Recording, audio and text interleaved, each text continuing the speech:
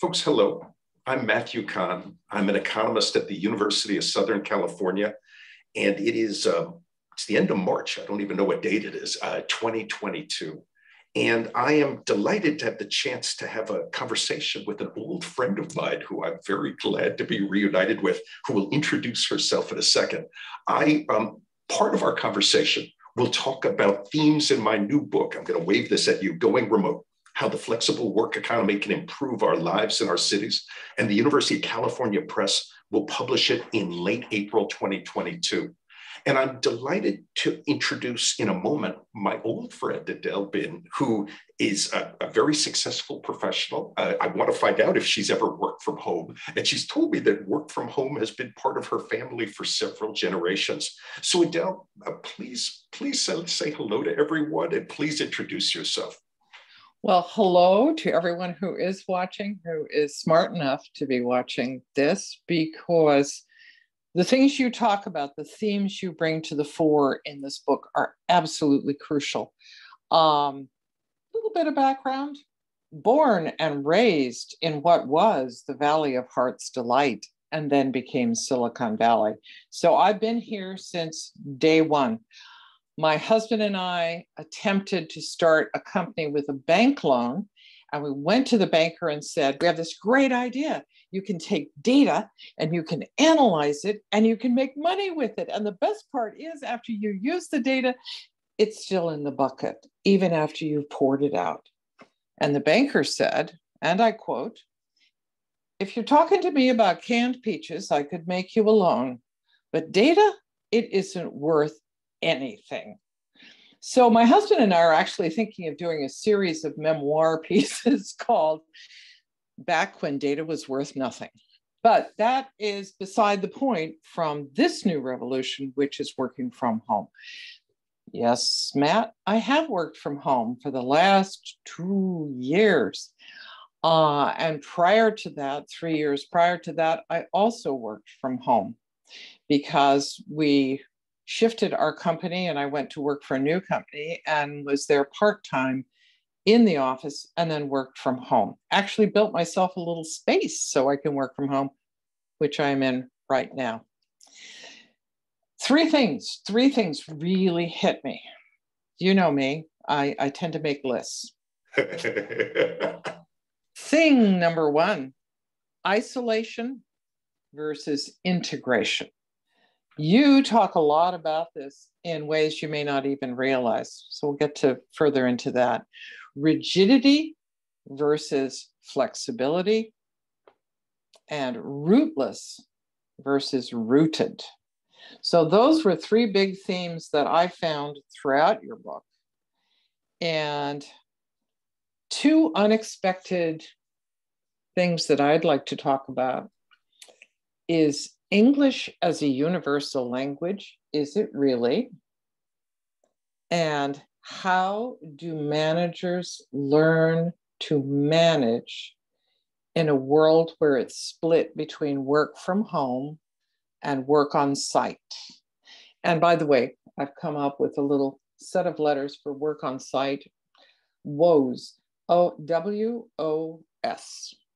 And I think a lot of those people who are working from site, because they are the people fulfilling our Amazon orders, they're the people cooking our burgers, they're the people cleaning our houses, they're the people driving the trucks that move the stuff.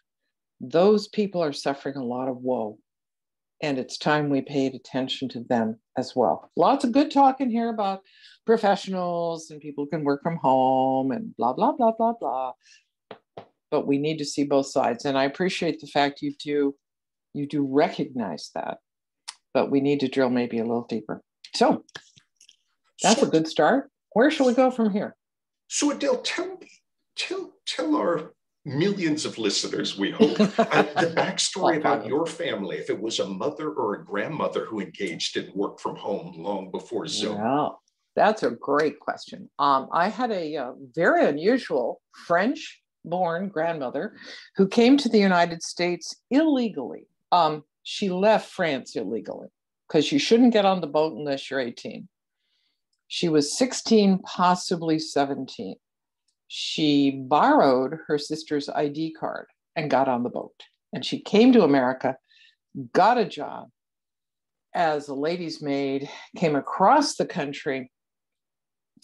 And when she got to San Francisco, she went to the head of the household who handled servants, and that would be the woman. And she said, I have to resign. Now, they had just paid her ticket all the way across the country. They had a room for her. She was supposed to take care of all the lady maid duties. And the woman said, why? And my grandmother, who had learned English in the 3 months it took them to go from New York to San Francisco by train, stopping frequently, said, because the men talk about me in the wrong way. They remark on my tiny waist and my beautiful ankles and my lovely eyes. I must leave your employment. Now, my grandmother somehow magically got to an employment hall within moments. That's the way the story is told, with a letter of reference, evidently from that lady. And she was immediately hired to be a childminder. They called them nannies in those days. And she did that for 6 years. And then when she married Grandpa, she had to learn how to cook because she was useless in the kitchen. But by the time they were burned out of their vineyard in the Santa Cruz Mountains, they went to San Francisco in 1905. And that's when she opened her first work from home experience. She did a lunchroom because they were located just south of Market, where a lot of guys came into work and they needed food and they couldn't afford the expensive food. So they would sign up with her and she had lunch for them every day. The earthquake came and my grandparents lost everything except their 2 children, a trunk full of souvenirs that my grandfather grabbed the wrong trunk. It didn't have the clothes, and a sewing machine because he couldn't open the drawer to get the address of their friends in San Jose. They stayed in the tents for a while. They got in touch with their friends in San Jose and they moved to this beautiful city and set up on the corner of Market and San Fernando Street. On the 2nd floor, there was housing. 1st floor was all commercial. And Grandma opened her 2nd lunchroom and made a lot of money, fortunately. And when they moved to a house, she kept chickens and she sold eggs. And oh, by the way, she bought the lot next door and built a house and rented it out for years and then got tired of being a landlady. And so she sold the house. So in my family, on the French side, there's that. On the German side is my wonderful German grandmother, who was not always well rated in our family, unfortunately. We thought of her as very stern. Those were the stories that came down. But then I learned more about her. Her husband died when she was in her mid-40s, and she had 5 children, and he and she had just started a new business here in Santa Clara County. They were running a chicken hatchery. Imagine going from the work at home concept of the little hen sitting on the nest to these huge boxes that could produce thousands and thousands of baby chicks at a time. And Grandpa dropped dead of a heart attack. And Grandpa was gone and the business was there. And Grandma rose to the challenge. She not only ran the business and saved the business, she took care of the kids. She was a terrible cook, by the way. Everyone remarked about how awful her cooking was. And I'm really glad because she had energy and time to put into that business. And she made it bigger before she turned it over to her 2 sons. And that would be my dad and my Uncle Deb. So there we have the story of women entrepreneurs in my heritage. This is a very successful family. And that's... Well, we're all a little crazy. Present company included. And Adele, we should tell everyone that we've known each other now for roughly 10 years. That in a research project that I did 10 years ago, we worked with Adele's firm And Adele's firm played a key role in helping us to implement this project. And Adele and I have been in touch ever since. And the reason, besides for wanting to reconnect with you, that I wanted for us to meet on Zoom is my mother, when she's talked to me about this manuscript, has said, Matthew, you're a little bit of an academic. Have you spoken to enough business people of what their life is and was like before work from home? So Adele, if I can ask a half personal question. Sure. From your experience in the workplace, and so I've known you since you've had your own firm, was there a time, you are still young, is there a time when you were younger, when you were working in a corporate setting in the 1970s or 80s, in a straight corporate setting? And can you talk at all about the challenges that people faced in the old workplace that work from home might help to mitigate going forward? And my book is set in a post-COVID world. So it's not science fiction, but it's thinking about the persistence of work from home when COVID is in our rear view mirror. But Adele, my question, when economists think about the benefits of something, whether it's strawberry ice cream or whether it's Diet Coke, we think, what would our life be like without it? What was going wrong in corporate America when we didn't have the hybrid work option? And from the perspective of a successful woman, if I could ask multiple questions at the same time. Great. Oh, multiple questions are the best, because then I get to just shoot around the room and bounce off the walls. Yes, I worked for a big company.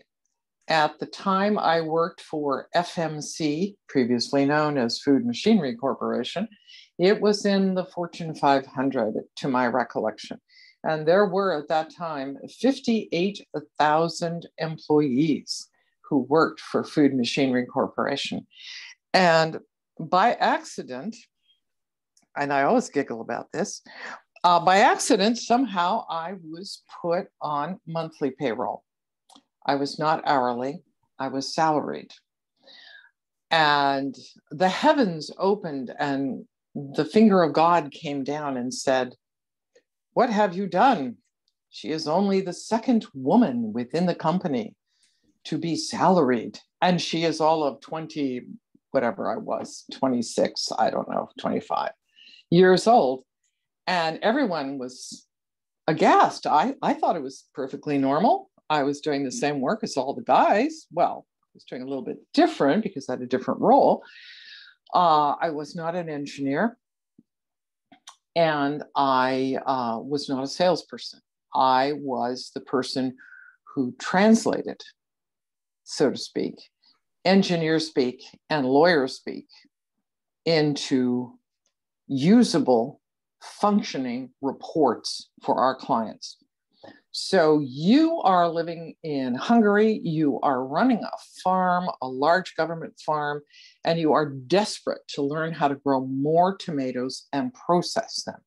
And the people you come to, FMC International, which is where I worked. I was employee number, 4 or 5 in that group. And we told you how to do it.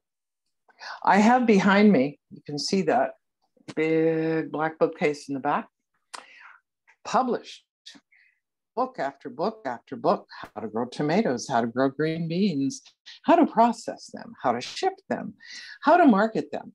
The whole story is back there from the 60s,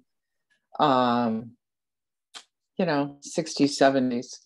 And it was an amazing, amazing experience. My background is agriculture. Both my grandfathers were farmers at various points in their lives.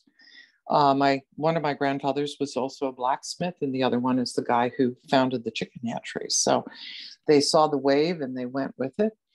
So I had an interesting combination. And why did FMC hire me?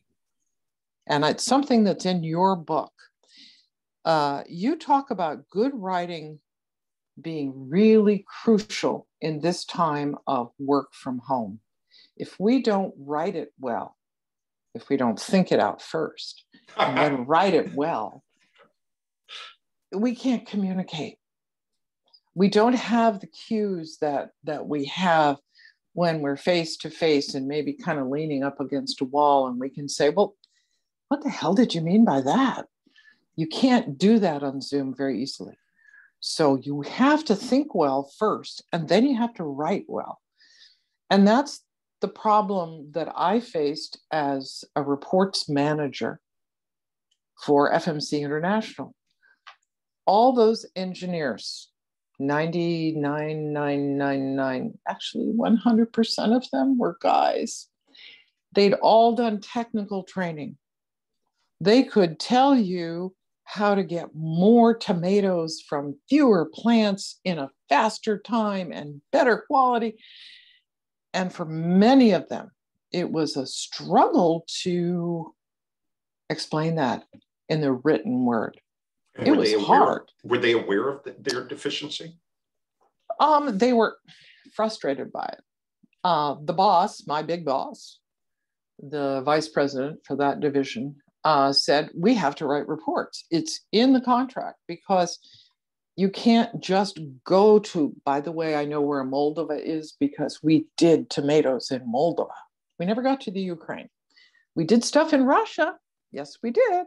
Saudi Arabia, Turkey, Iraq, Iran, big projects in Iran, Egypt, lots of fun places. So these guys would go there, they'd get on the ground because that speaks to them.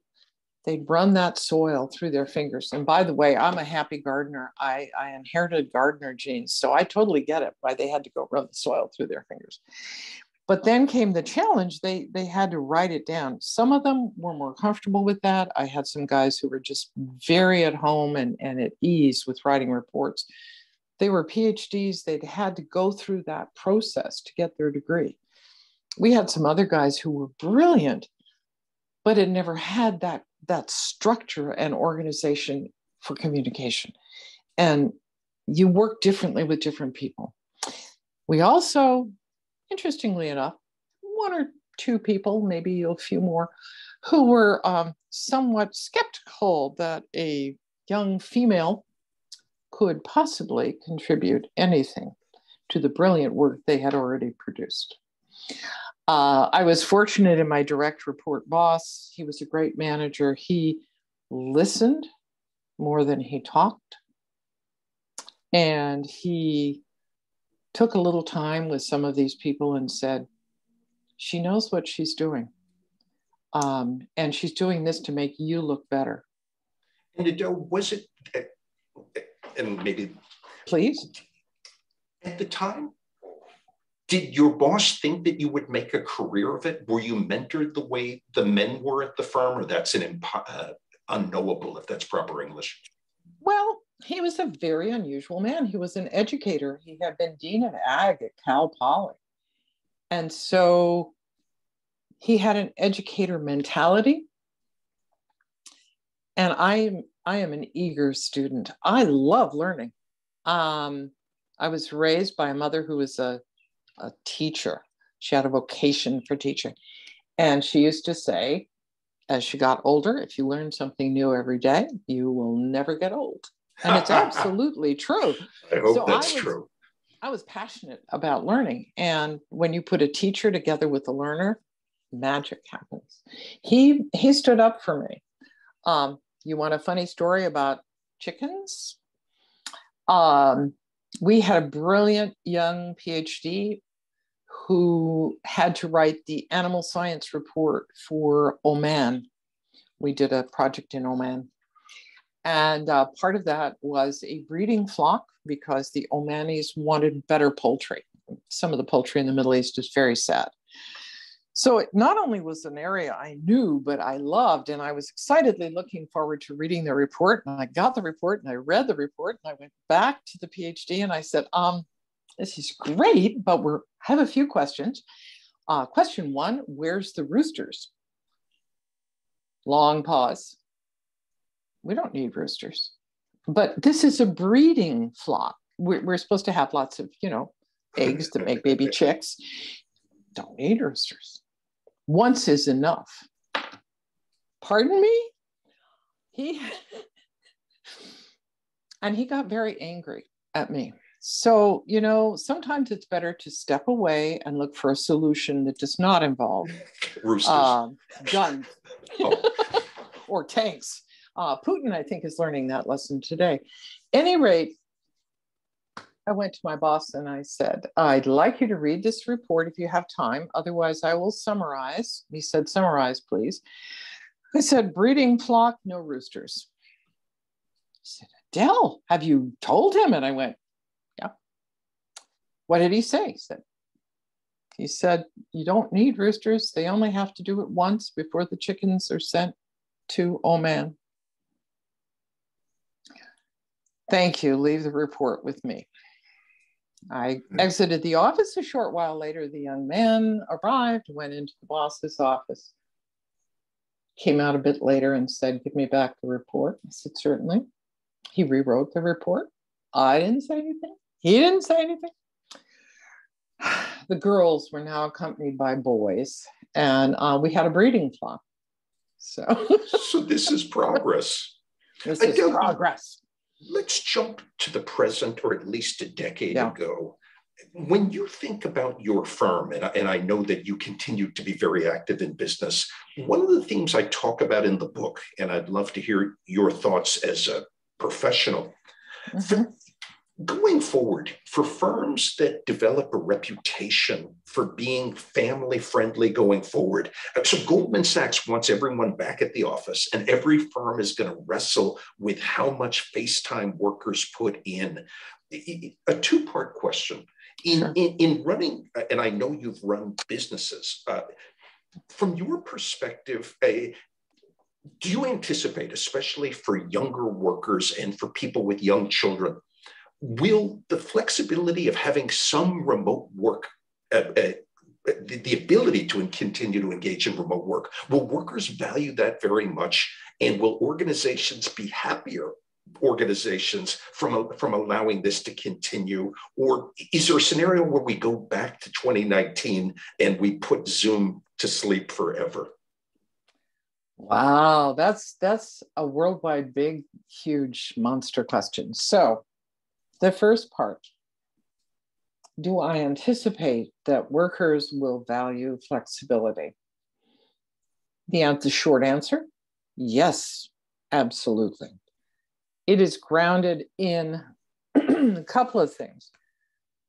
All the young workers I know,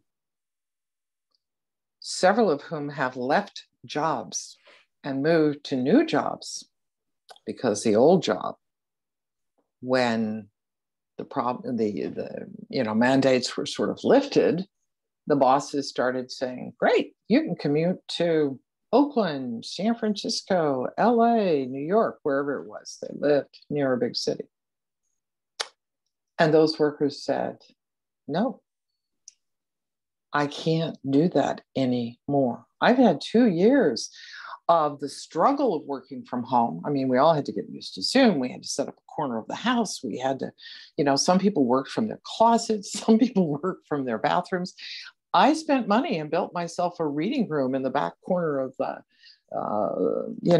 just so I could have a space. I have talked with many of these workers personally, and they've said, I cannot go back.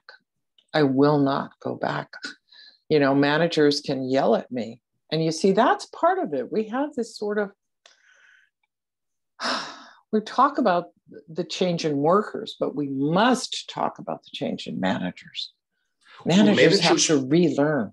Do you think they'll be rewarded? Will there be MBA classes on not being a Gordon Gekko from that Wall Street movie with Michael Douglas? Wait, so out of the profit motive, will we have some new age managers going forward who understand our biorhythms? Well, we make it that sort of fluffy language, don't we? We talk about new age, not Gordon Gekko anymore, like it has to be one or the other. I think it's more of a continuum. And I think this is where being a history major is so much fun.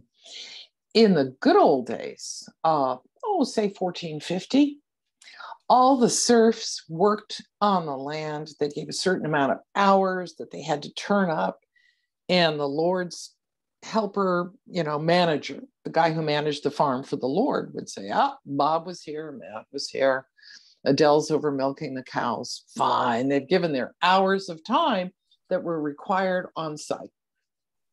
And then they can go off and do their own thing for a little bit. And then they have to give some of those crops to them. Yeah, it was a very great system, it seemed. And the Black Death arrived. 40% of the people in Europe died. So we went from a population of about 90 million to maybe 50 million. And the world changed. Oh, does that sound like COVID? The workers said, you know what? Let me make this arrangement with you. Let me pay off my indenture. Let me just bloody run away and stay for a year in a town. There was a rule like that. If you ran from your landlord, your lord, and you were able to stay away for 365 days, you became free.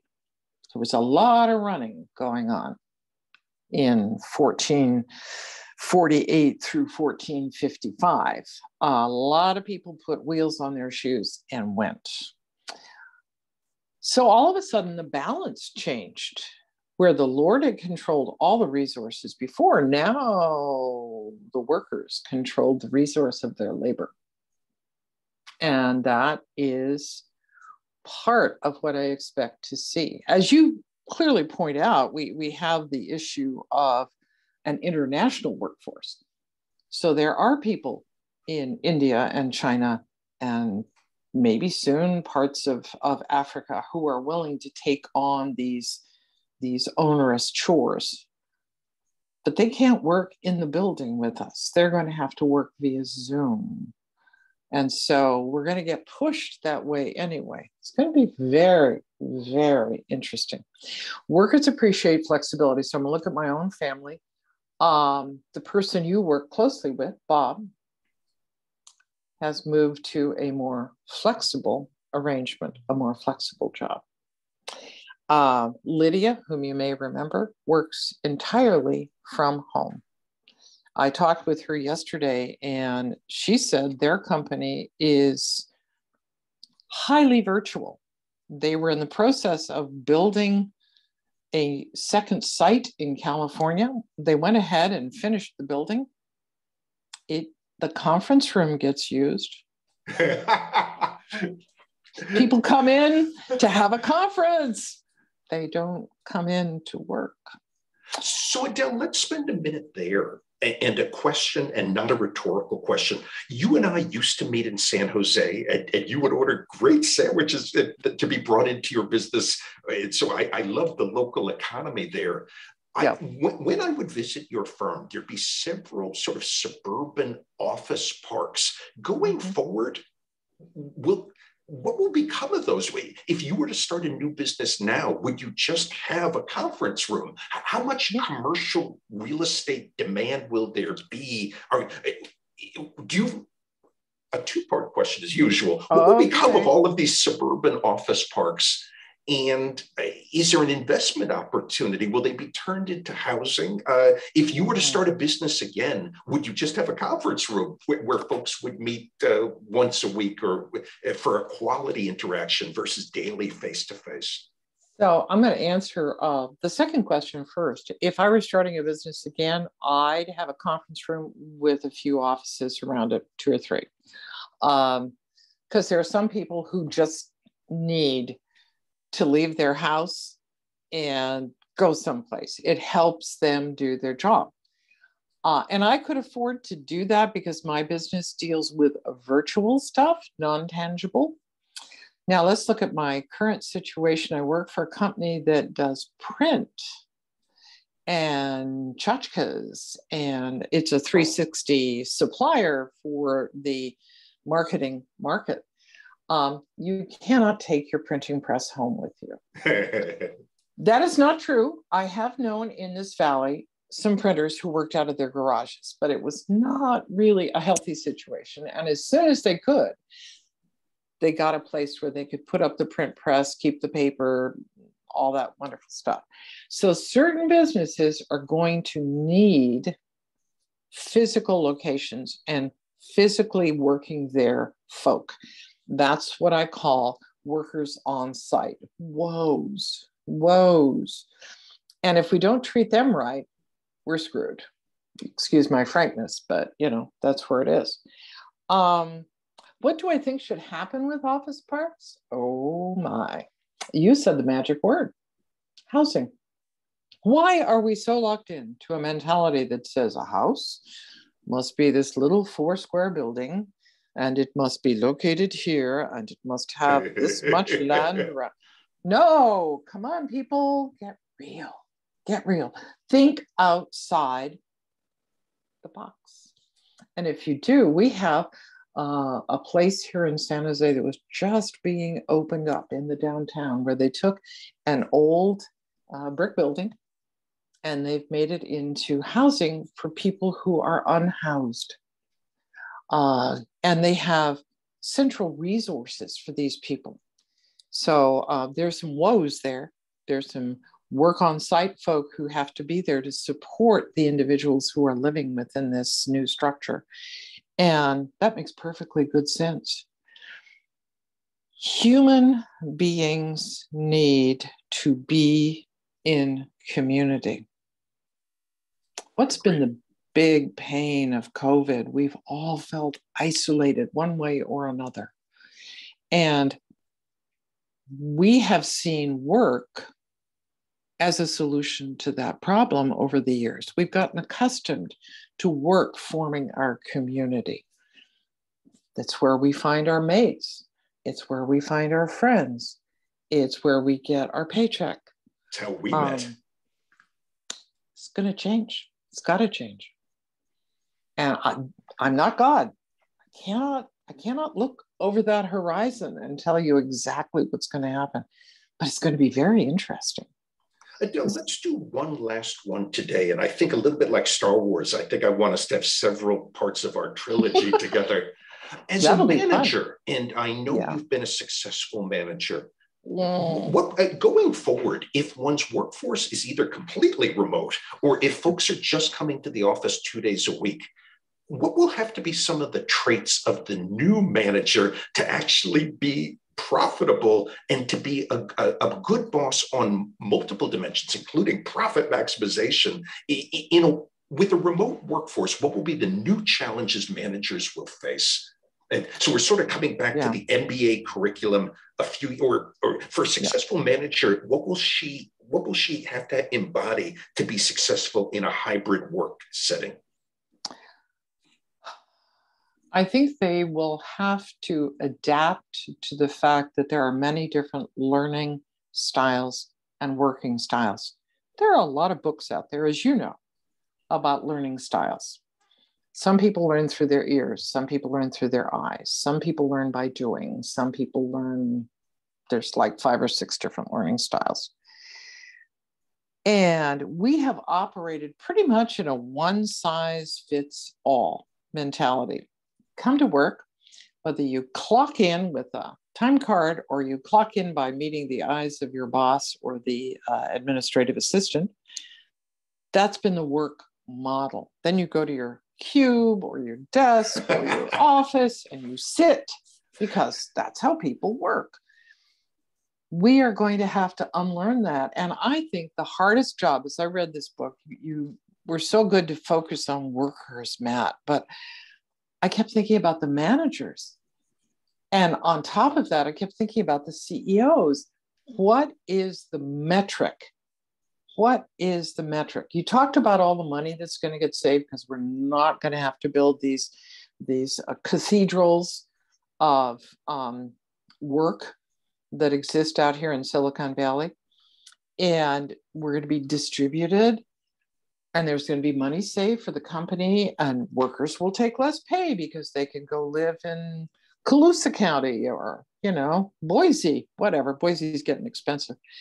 And I'm thinking, is that what it comes down to? Do our CEOs see the world as, ooh, cool, work from home, and I'll just rake in more profit and pay myself more money. I was intrigued by the company that chose to put together a package for work at home people that involved furniture and hardware and technology and so on and so forth. And I thought that to me was a glimmer of the new manager. That was a manager who walked from behind the desk out into the space and said, what would I need? What would I want if I were going to be most productive for my company? Oh, I would need this. It's really tough because managers get to decide what the perks are, don't they? So if it's important to the manager, that's what we get as workers. If managers like the fact that they can just walk down the hall and get a sandwich, then we get food on site. If managers like lots of parking, that's what they tend to look for when they went to look for buildings in the good old days. So I think it's going to have to be, oh God help me, a more cooperative model. And managers are going to have to open up their minds and look at their cultures. I agree with you. It's hard. It's going to be hard. I didn't think it was going to be easy. So a theme in the book is, and to tie back to the year 1977, yeah. I argue that work from home is an experience good. And so I talk early in the book about the first Star Wars movie that I never would have guessed until I saw the first Star Wars movie, how much I'd like these laser fights in the middle of the galaxy somewhere. And so where I agree with you is there are many known unknowns with what's going to happen next with remote work. And for those executives with an open mind who are willing to experiment. So Adele, a very big idea in economics is this idea of experimentation. If there's bosses locked into a regimen, they're going to experiment less. Those bosses who admit that they have known unknowns would be willing to engage in this A/B testing to try different strategies. An example might be that no worker can come in on a Friday, and you can use your big data to see if the firm's productivity plummets, or conversely, are the workers really happy with that and raise their game and are less likely to quit and tell their friends that this is a great job. And so the next time we meet, I'd love for us to have a discussion of when are bosses willing to experiment? Is it younger executives? Are women executives more likely to experiment than men? What do we know about the experimental culture? And so Adele, as a tease to our million listeners, name two more themes you want to talk about next time when we regroup. I want to talk about hybrid vigor. And it comes from agriculture, but it also pertains to the broader culture, because we've all heard the saying, don't put all your eggs in one basket. And with hybrid vigor in agriculture, you're saying don't have just one variety of wheat that you plant all over the world.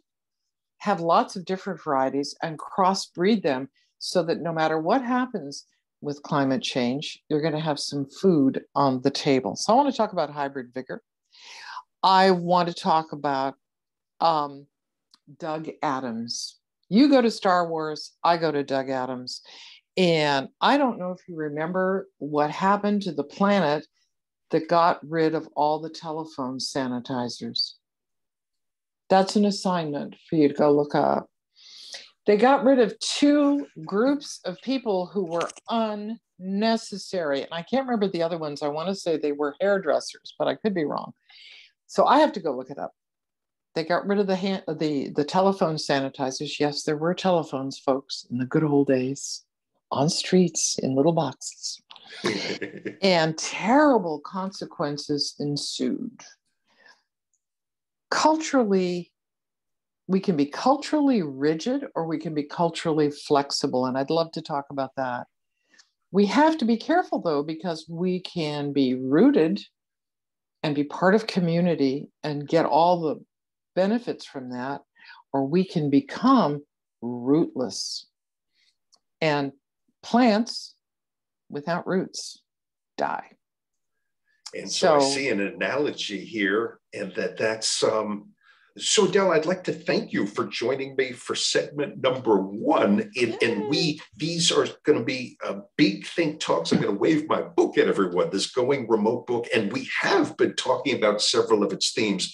That the book ambitiously is talking about people, places, and firms. And we've touched on all of those themes today. But Adele, thank you so much. And I'm going to stop recording.